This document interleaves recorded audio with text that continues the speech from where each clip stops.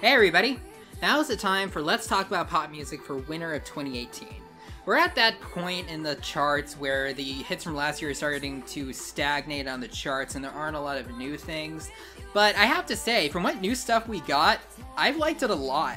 This is probably going to be one of the most positive LTPM videos I've ever made. There was a lot of stuff on the charts that I enjoyed, but there was also some crap, so let's just dive in. Darling, just kiss me slow. Your heart is all I own, and in your eyes. Definitely the first big hit of the 2018 Billboard calendar year. And overall, my reaction to Perfect is pretty much exactly the same as my reaction to Thinking Out Loud. I think it's boring, but there's not really anything offensive about it, and I can understand why somebody else would like it. There are actually two versions of this song, and both of which have gotten a lot of chart presence. The first one is just Ed Sheeran on its own, and the second one is a duet with Beyonce. Believe it or not, I do think that Beyonce adds something to the track. There are a lot of very cliched, overused sentiments in this song, but they bring a little bit less fake when they're being reciprocated and given by both sides. But even so, there's just nothing interesting about Perfect, not from a lyrical, production, or vocal standpoint. It's just sort of there. I would say that the Ed Sheeran is meh, and the Ed Sheeran and Beyonce duet is okay, but either way, I don't really care for this song. If I hit it one time, I'm a piper. If I hit it two times, then I like her. If I fuck three times, I'm a wifer. Okay, let the record show that I do like this song. It's not particularly complex or interesting, but it has some good energy and I really like the intensity to it. Mostly, I just wanted to use this as an opportunity to talk a little bit more about Cardi B. I was, and still am, pretty indifferent towards Bodak Yellow, but since she started getting featured on songs, I have to say that I'm starting to warm up to her.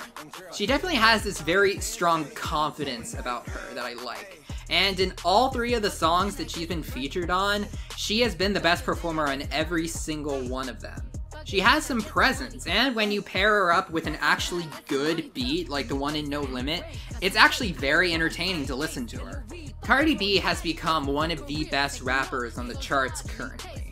As a rapper, she's not particularly insightful or intelligent, but as a performer, she always seems to be having fun and putting her all into what she's doing. I would give her a tentative thumbs up at this point in time. Gucci gang, Gucci gang, Gucci gang, Gucci gang, Gucci gang, Gucci gang, Gucci gang. Spread their racks on new chain. My bitch love do cocaine. Ooh. Alright, let's just all give ourselves a little pat on the back. It took years. The pop charts have been searching incessantly, but we finally did it. We finally found it. We have found the bottom of the barrel trap rap song.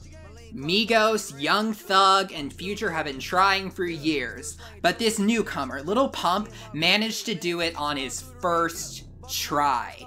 This song is so thoroughly unimpressive in every conceivable way that it actually loops around and becomes impressive again. I am awestruck by how much not caring they managed to shove into just 2 minutes. I am shocked that he actually manages to make statutory rape sound boring. I am deeply impressed on just how much they didn't care about anything in this song. This is like the Nirvana of not caring.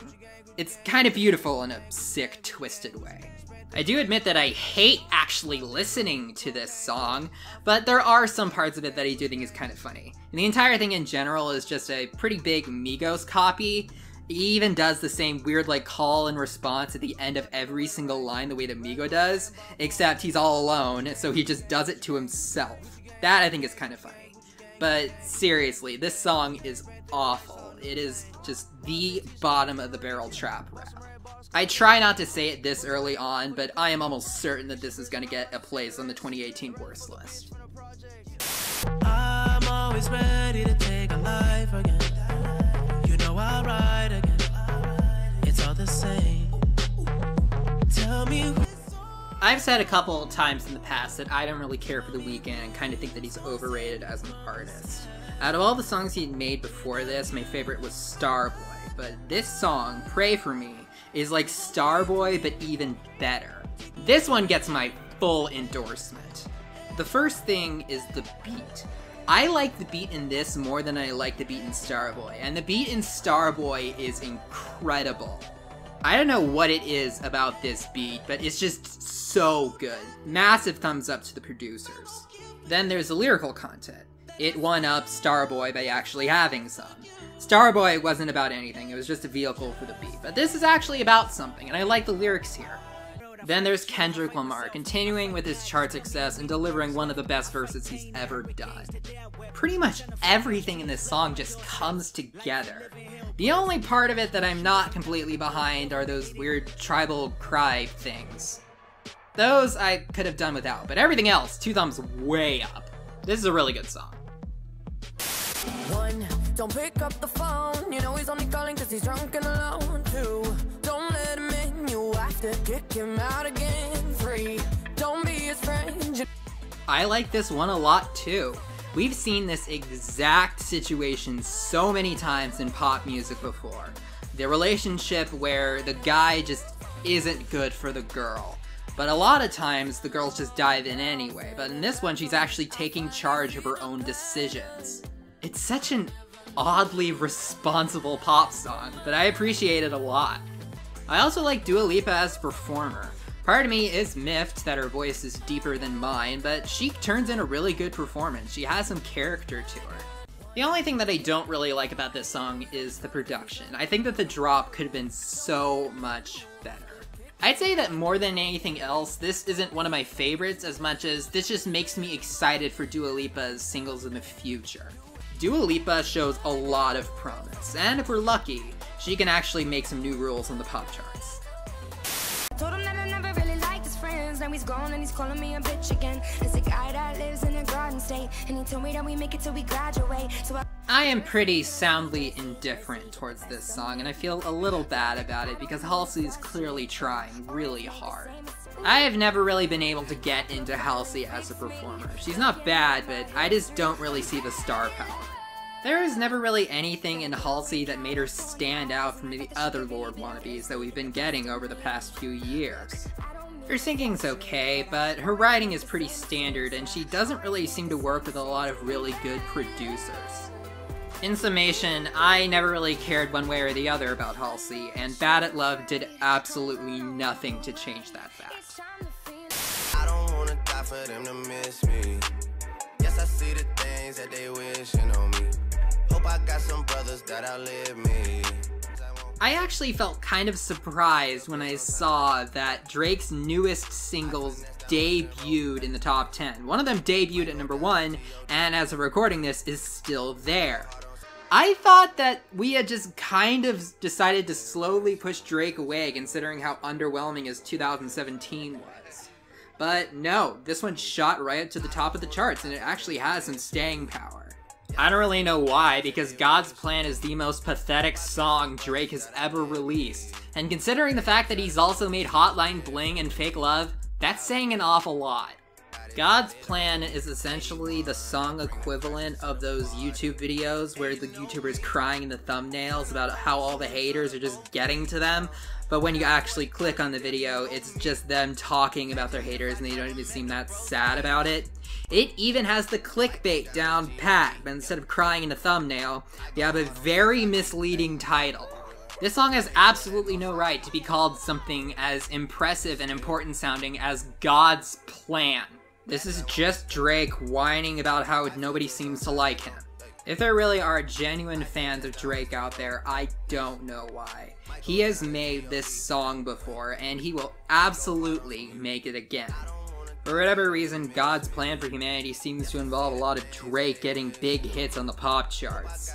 I mean, I guess it could be worse. I mean, there are definitely worse rappers out there, but I am just sick of it. I am 100% over listening to Drake's songs on the charts. it's like we're on the edge right now. I wish that I could say I'm proud. I'm sorry that I let you down. This is probably my favorite hit of the year so far. It tells the story about a relationship between a dad and son. How they never really saw eye to eye and they fought a lot, and this is them looking back on their relationship. What's so great about this song is how it just so fluidly goes back and forth between being from the point of view of the dad and being from the point of view of the son. There's a lot of very real, raw emotions in this song, and there aren't a lot of easy answers in it too, but there's something comforting about that. There's something comforting in seeing such a real situation being presented so honestly. This isn't exactly relevant, but I would like to point out that NF is usually a Christian rapper, but this is a secular song of his that got crossover success and is a hit on the normal charts.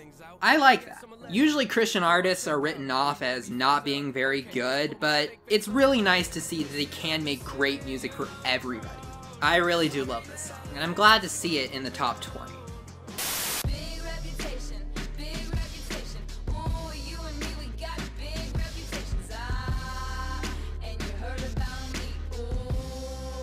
Okay, the last song that I'm going to talk about is Endgame by Taylor Swift featuring Ed Sheeran and Future. Now, it really does seem like everybody just wants to forget about Reputation as quickly as possible. By Taylor Swift standards, this song absolutely tanked on the charts. It got up to number 18 right after the music video got released, but then sank like a stone and hasn't really been heard from since. However, personally, I do like this song. I would go into more detail, but I already have. I was listening to a radio broadcast, and they were talking about Endgame. I called in and ended up getting into an argument with the guy who was hosting. And since he's a jackass, he recorded the whole thing and uploaded it to his channel. So if you want to hear my opinion on Endgame, go over there for it. But other than that, that's a wrap up for Let's Talk About Pop Music for winter of 2018. Overall, it was a pretty good quarter, and it really makes me look forward to the 2018 ahead of us.